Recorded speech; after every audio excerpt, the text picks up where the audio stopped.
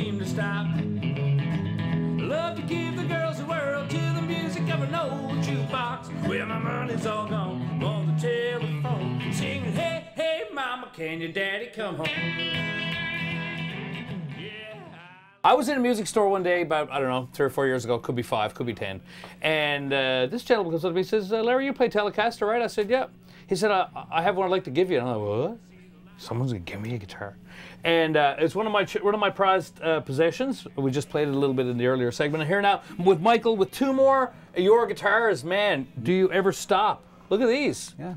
They're beauties. Junior Reid had brought in a Hofner bass and was hanging on the wall, so I just looked at it, just turned around left, went up to Staples and bought some Bristolboard, came down, took the guitar off the wall, traced out the shape, and there it is. And there it is. And man, this thing is like...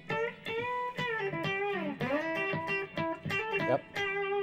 It just howls, and these pickups are locally sourced pickups. Yep, Venom pickups. A guy up in Botwood makes them. He's been making them for years. I've been using them for about 10 years. I can't seem to stop. I love to give the girls the world to the music of an old jukebox. Where my money's all gone on the telephone, saying, hey, hey, mama, can your daddy come home?